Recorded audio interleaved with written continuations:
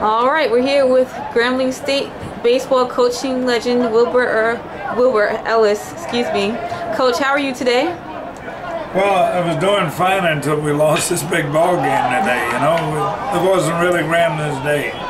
All Combs bats, and then plus the fact our pitching wasn't going real good. Our senior pitcher Turner, I thought sure that he would be better today than he ended up being. But tomorrow, we do have tomorrow. It sounds like you're still active with the team. That's great. Well, yes, I guess I serve more as a mentor, you know, and come around the ballpark, talk to the coach. Coach Cooper played for me, and then he played professional ball in the Astro organization. So yeah, I love baseball, and then plus the fact I work part-time with NCAA. I do regional, super regional, on into Omaha with a clinic. Coach, congratulations. This past week, you were honored with the Grambling baseball field being renamed after you, and Coach Jones was honored posthumously.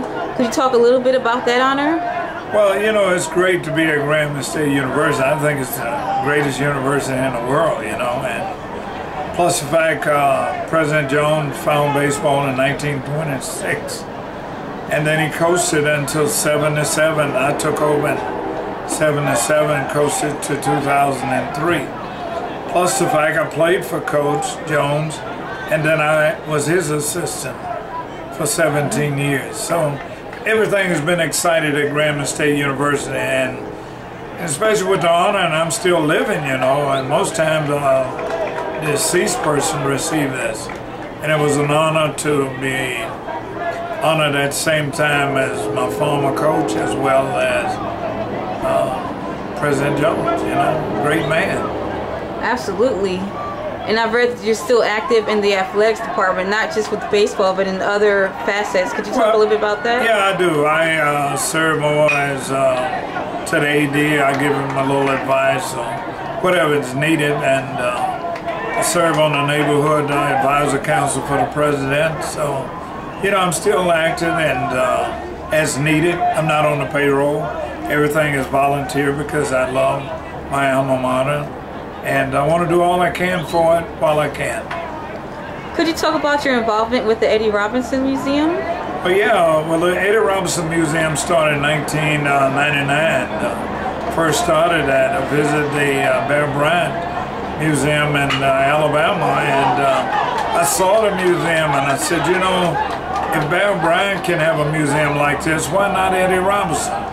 Well, we started and a group of us got together, but we could never get it going financially and now.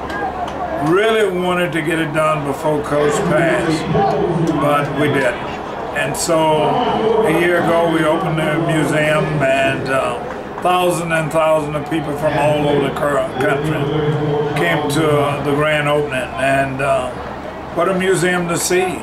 Over 15,000 people have been there within a year. I can't wait to visit it. The SWAC staff, we have to visit since we're here for the baseball tournament in Shreveport. Well, you should visit, and yes. When you walk in, you know, you're going to see the great statue of Eddie Robinson. You're gonna say, hey, that coach is now. He's not there. He looks so real, you know. And the timelines that are involved in the museum, from birth to the end of his life, from over 200 players who played in the NFL. The Pro Hall of Fame, he has 4 Pro Hall of Famers. All of that is there. All the great games Eddie Robinson played in the Yankee Stadium, Hawaii, Tokyo, Japan, and even the 408 game, you know? You'll see all of that. And then you'll hear the great American Eddie Robinson speaking to his team, talking, and it's just so exciting.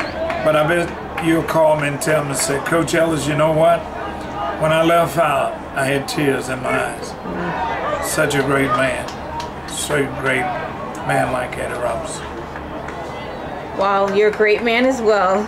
Coach, thank you so much for your time today. Well, I want to give you your flowers too, and you're doing a good job, and I was very, you know, complimentary to you, and watch you as you move around the stadium.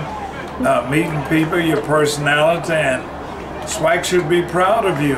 But I don't think they can keep you, though. I think you're going to slip away one day. Somebody's going to tap you. Thank you, Coach. Thank you for being here. Oh, thank you. And good luck to your Tigers tomorrow. We got to win tomorrow. That's There right. won't be no tomorrow. Thank you. You're welcome. Have a good year.